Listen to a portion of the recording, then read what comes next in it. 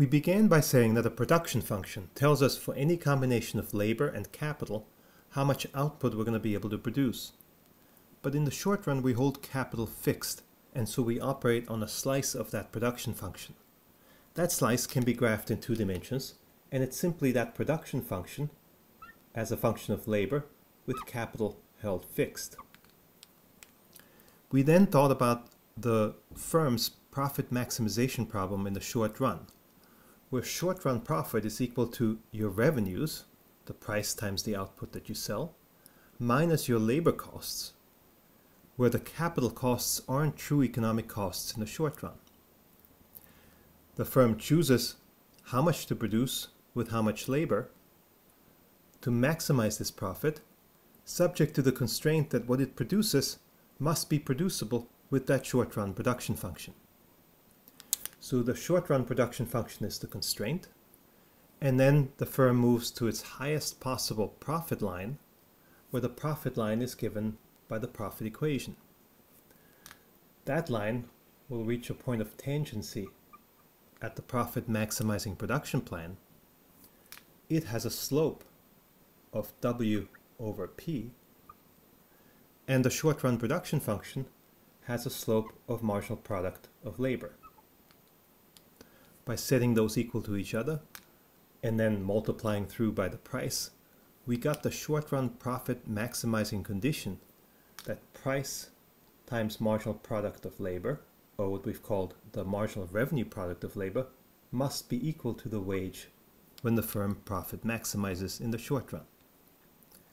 We now are going to do the same thing in the long run and provide some intuition for what the profit maximizing conditions are when both labor and capital can be varied by the firm. Now the firm is going to maximize profit where both the labor costs and the capital costs are true economic costs, because both of them can be changed. Neither is fixed.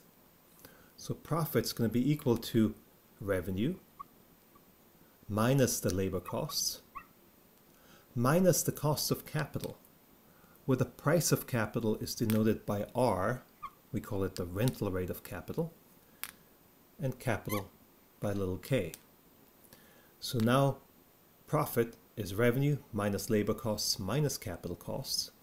The firm will maximize that, and now it'll choose how much to produce and what combination of labor and capital to use to produce it. But it'll have to do that subject to the constraint that X must be producible with the combination of labor and capital that the firm chooses. This equation for short-run profit gave us the equation of a line, a profit line, and the higher the profit, the higher that line would sit in our picture. When we add this term, the equation becomes the equation of a plane. And so you can imagine a plane, a sheet of paper, sitting in this space. And there'll be lots of these sheets of paper, one for each profit level, just like there were lots of profit lines over here in this picture, one for each profit level.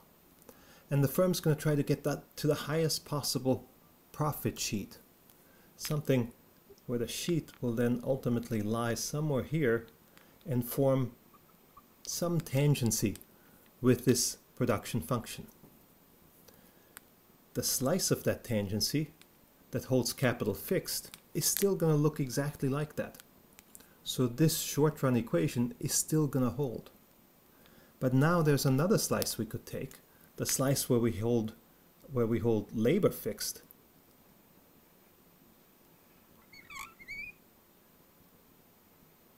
And have a tangency at that point. When we take that slice, we get a very similar picture. We get a picture where labor is held fixed, and we vary capital. So we're just varying capital, holding labor fixed, and see how much output we can get. That slice also has that same shape, only now the slope of that slice is the derivative, the partial derivative of f with respect to k, because we're varying k, which is just equal to the marginal product of capital. It tells us how much output is going to go up as we vary capital. So that's just a definition of marginal product of an input. How much additional output do we get from one more unit of the input?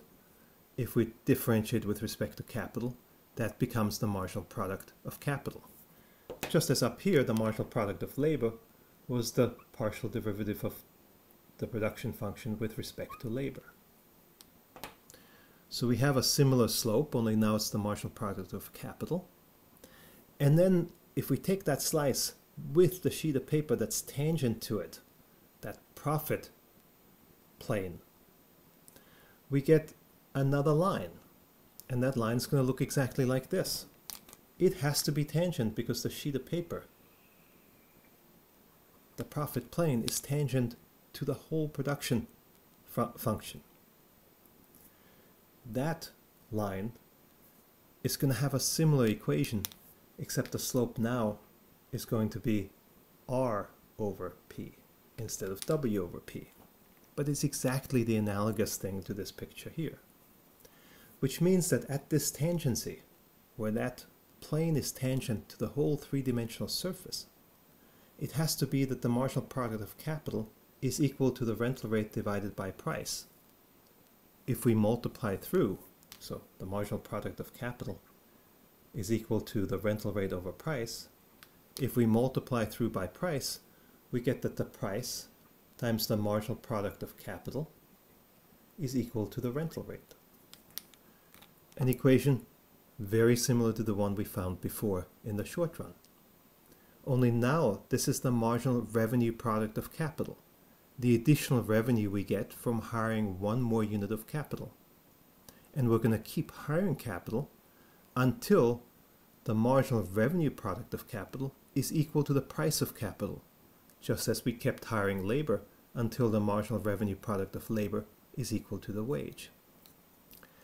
So we can see the intuition by just sort of imagining that sheet of paper, that profit plane tangent to this surface, and taking slices along the lines where we hold labor and capital fixed, that these pictures give us these two conditions that have to hold at this profit maximizing production plan in the long run.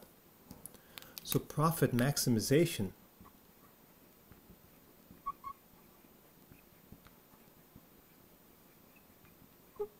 in the long run, when you can vary both capital and labor, is going to imply that the short run condition for profit maximizing holds, price times marginal product of labor is equal to the wage, and this new condition holds, price times marginal product of capital is equal to the rental rate.